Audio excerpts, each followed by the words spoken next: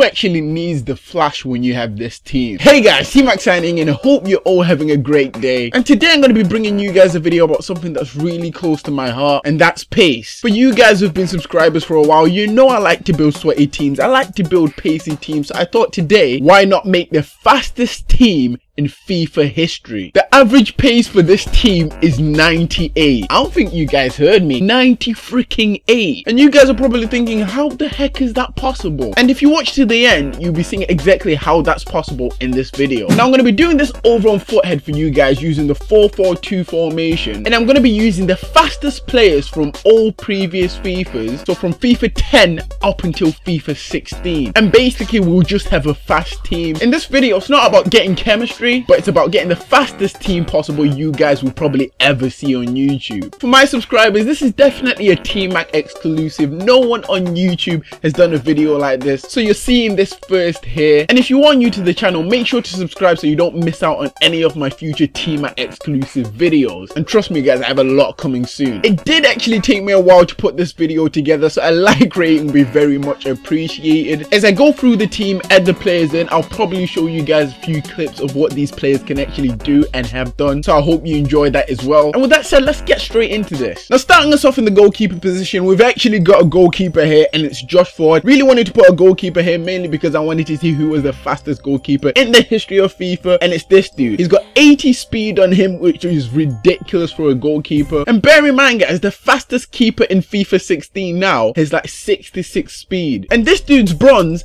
and he has 80, which just shows how ridiculous he is. This is the back four line guys, just take a look at that. I mean, even I need a second to take this in. We have team of the year Robin to start us off with 98 pace, 98 dribbling, followed by team of the season Depay with 98 pace and 92 dribbling, team of the season Giovinco 98 pace, 95 dribbling, and I think that might be like a team of the year Dani Alves from either FIFA 12 or FIFA 13 with 98 pace and 90 dribbling. Robin is a beast, as you guys all know. In the World Cup he was outpacing people for days.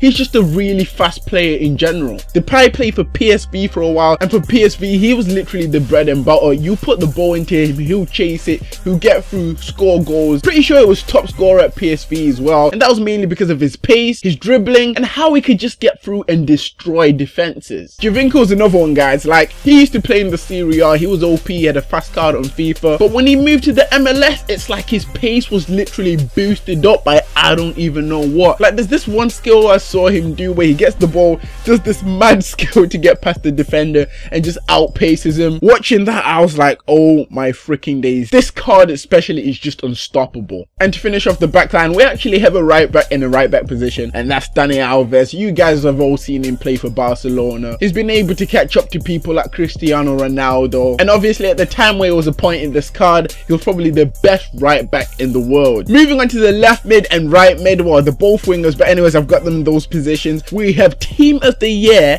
99 rated Ronaldo and team of the season 95 rated Neymar. I mean, once again, like the other outfield players I've mentioned, they've both got 98 pace, and surprisingly enough, both also have 99 dribbling. Starting off with Neymar. Neymar had an amazing season last year, obviously for FIFA 15, which is why he got this team of the season card, and it just looks freaking scarily good. Like for Barcelona, there was games where he was outpacing people like they weren't even there. Neymar's practically the full package guys. I don't really have to say much more about him. Now over to Ronaldo. He was actually appointed a 99 rated team of the year card, which is just insane. Nevertheless, obviously Ronaldo won the Ballon d'Or last year. He was scoring goals for days. I'm pretty sure he scored more goals than games he played, which was just insane. And I'm pretty sure I don't have to say much else about this guy because you guys all know how insane he is. In central mid, we have Walcott to start us off with his man of the match Euros card. Freaking looks pretty cool if you ask me. 98 pace, 90 dribbling. Next to him we have team of the season Martins with 98 pace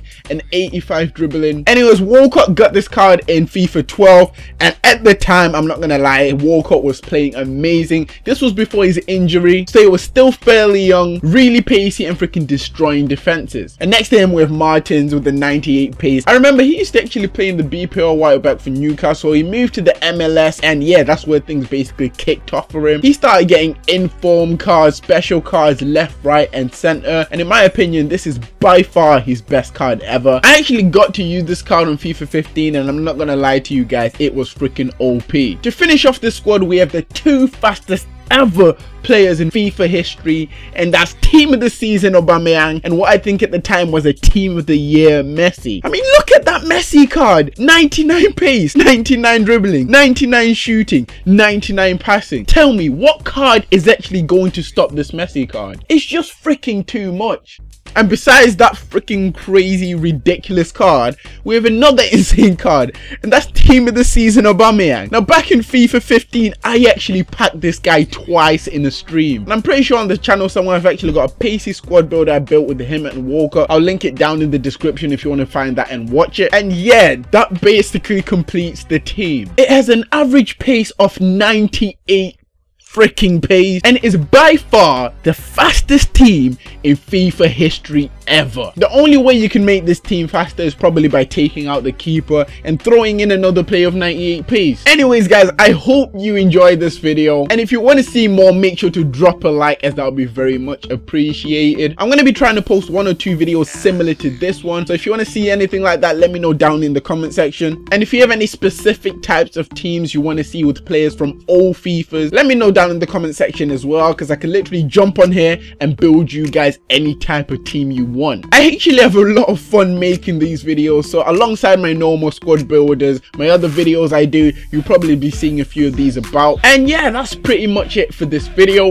If you guys want to talk to me, ask questions, or just stay in contact, make sure to check out my Twitter, Snapchat as well as Instagram. Everything is linked down in the description. Subscribe if you are new to join Team T-Mac and get Team T-Mac exclusives like this video. And yeah, for today, this is T-Mac signing out. Thanks for watching guys, and see ya. This is the end of the video hype. If you enjoy, just comment and subscribe. Want to see more? Don't forget to leave a like. Do it. This is T-Mac signing out.